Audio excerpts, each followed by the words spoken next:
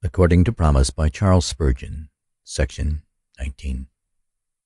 The promises in possession through the Spirit. That Holy Spirit of promise, which is the earnest of our inheritance until the redemption of the purchased possession, unto the praise of his glory.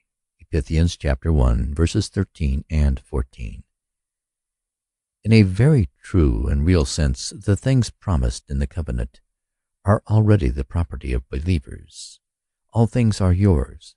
The great Father might truly say to each one of the sons who abide in his house, all that I have is thine. The inheritance is already ours, say the old divines, in promisio, prieto, in principiis. That is to say, in the promise of God, in the price paid by the Lord Jesus, and in the Holy Spirit. In his sure promise, the Father has already blessed us with all spiritual blessings in heavenly places in Christ.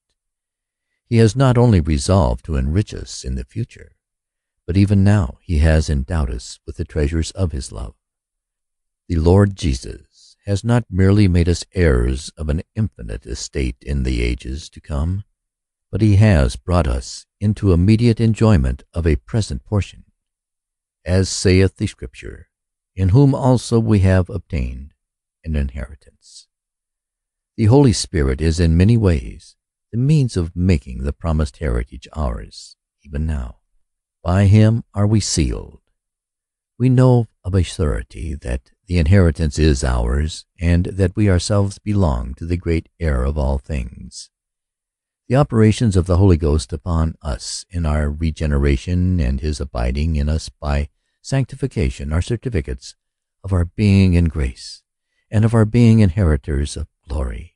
Beyond all other testimonies of our being saved, there stands this sure and certain evidence, namely, that the Spirit of the living God rests upon us. Repentance, faith, spiritual life, holy desires, upward breathings, and even groanings which cannot be uttered, are all proofs that the Holy Ghost is working upon us, and working in a way peculiar to the heirs of salvation. Life breathed into us by the Holy Ghost is the great seal of the kingdom of God in our souls. We need no dreams, nor visions, nor mystic voices, nor rapturous feelings. The quickening and renewing of the Holy Ghost are better seals than these. The Spirit of promise does not prepare men for a blessedness which shall never be theirs. He who hath wrought us to the self-same thing will secure that blessing to us for which he hath prepared us. The faintest impress of the seal of the Spirit is a better attestation of our part and a lot with the people of God than all the presumptuous inferences which self-conceit can draw from the heated fancies. Nor is the Holy Spirit only the seal of the inheritance. He is also the earnest of it. Now an earnest is a part of a thing itself, given as a guarantee that the remainder will be forthcoming in due season. If a man is paid a part of his 6 days' wage in the middle of the week, it is earnest money. In this, an earnest differs from a pledge, for a pledge is returned when we receive that which is secured, but an earnest is not returned, for it is a part of that which is promised. Even so, the Holy Spirit is himself a great portion of the inheritance of the saints, and in having him, we have the beginning of perfectness, of heaven, of eternal glory. He is everlasting life, and his gifts, graces, and workings are the first principles of endless felicity. In having the Holy Ghost, we have the kingdom which it is our Father's good pleasure to give to his chosen. This will be made clear by a few moments' reflection. Heaven will much consist in holiness, and it is clear that as far as the Holy Ghost makes us holy, here he has implanted the beginnings of heaven. Heaven is victory, and each time that we overcome sin, Satan, the world, and the flesh, we have foretastes of the unfading triumph which causes the waving of palms in the New Jerusalem. Heaven is an endless Sabbath, and how can we have better antipasts the perfect rest. Then by that joy and peace which are shed abroad in us by the Holy Ghost, communion with God is a chief ingredient in the bliss of the glorified. And here below, by the Spirit of God, we are enabled to delight ourselves in the Lord and rejoice in the God of our salvation.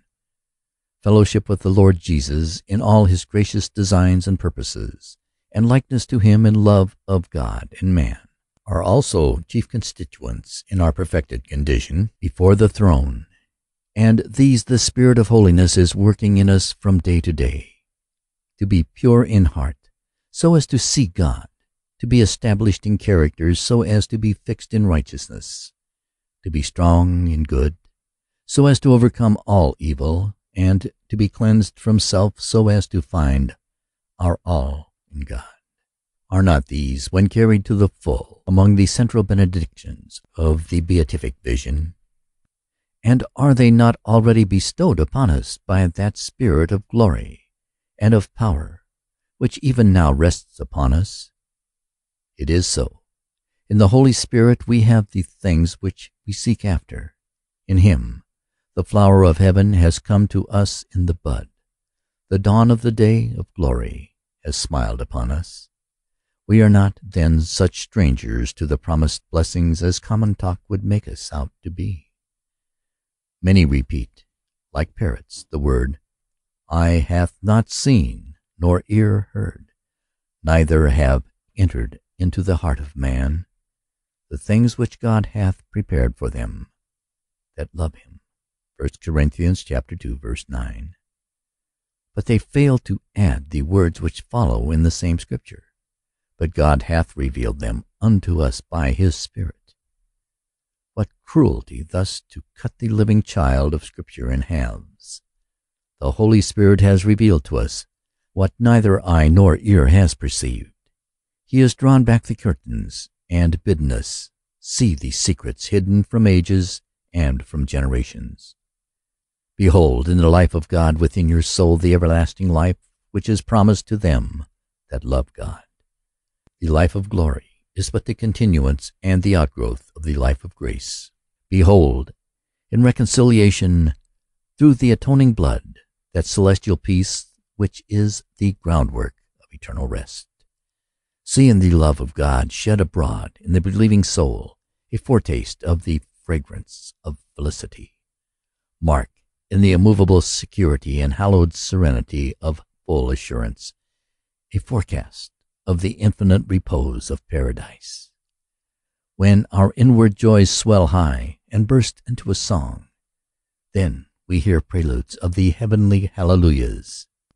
If we would know the clusters of Canaan, lo, they are brought to us by those emotions and anticipations which are under the guidance of the Spirit, have gone like spies into the good land, and brought us hence its choicest fruits. It is not only that we shall have an inheritance, but we have it. In having the Holy Spirit, we are already put in possession of the land which floweth with milk and honey. We, which have believed to enter into rest, Hebrews chapter 4, verse 3. Ye are come unto Mount Sion, and unto the city of the living God, and to an innumerable company of angels. Hebrews chapter 12, verse 22. What remains for such persons, thus made partakers of a divine inheritance in the Son of God, but that they walk worthy of their high, holy, heavenly calling? If ye then be risen with Christ, seek those things which are above, where Christ sitteth on the right hand of God. Colossians chapter 3, verse 1. End of section 19.